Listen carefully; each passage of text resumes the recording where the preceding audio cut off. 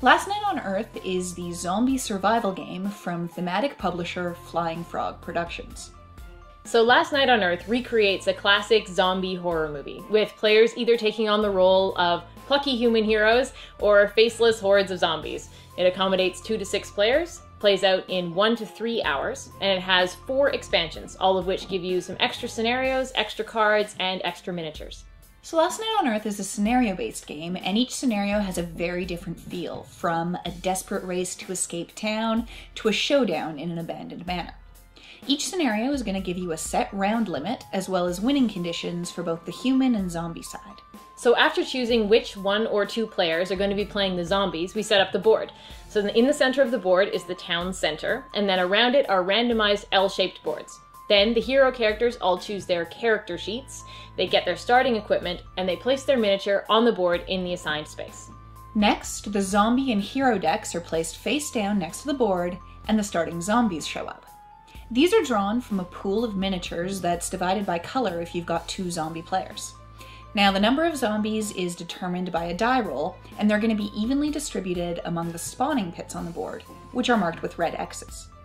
So each round of Last Night on Earth has a zombie turn and a human turn. On the zombie turn, the zombie player moves the sun tracker up 1 mark, and then they draw up to their combined hand limit of 4. Then they roll to see if any new zombies are going to be spawning that round, and then they move their zombies. So zombies can move 1 space in any direction, and they can go through walls. However, their zombie hunger forces them to move towards adjacent heroes, and it prevents them from leaving a space that's got a hero in it. Now, after the zombies have moved, any hero that finds themselves in a space with 1 or more of them is going to have to fight. So combat in Last Night on Earth is pretty simple. All of the zombies in a square are going to be divided evenly among all the heroes in a square, and all of the combat is resolved through 6-sided dice rolls. So heroes get 2 dice and they pick their best result, and zombies get 1. If the hero beats the zombie, then the zombie is successfully fought off. Now if they roll doubles, then the zombie takes a wound or is killed. If the zombie wins, then the hero takes a wound.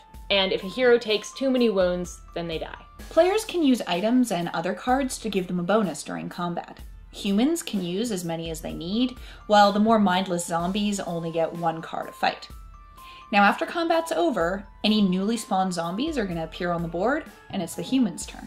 So during their turn, the heroes act 1 at a time. They can move, exchange items, fire a ranged weapon, or fight the zombies. Now on a move action, a hero can either roll a 6-sided dice and move that many spaces, or they can use their move to search an area that they're in, and that gets them a hero card. A hero can exchange items with another hero on their space. Items are kept face up next to your character sheet, and there's a limit of 4.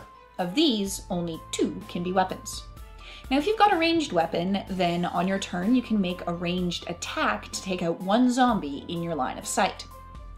Any heroes that end up finishing their move in a space with 1 or more zombies are once again going to have to fight. Both heroes and zombies can play event cards during their turn to give themselves some extra benefits.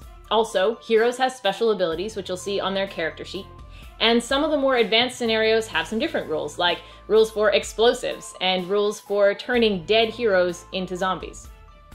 So what Last Night on Earth does best is really recreate the feel of a zombie movie. From the art on the game to the gameplay to the soundtrack that comes with it, it's got a super immersive theme. Like zombie movies, it does occasionally wander into more mature themes as well, so you may not want to be busting this one out with the kids. Another thing that makes it more of an immersive experience-based game is that the rules are really simple, so your players aren't going to get particularly bogged down in the mechanics of the game. It's really going to be more about experiencing all of the events. Now, unfortunately, the simplicity means that a lot of the game comes down to luck.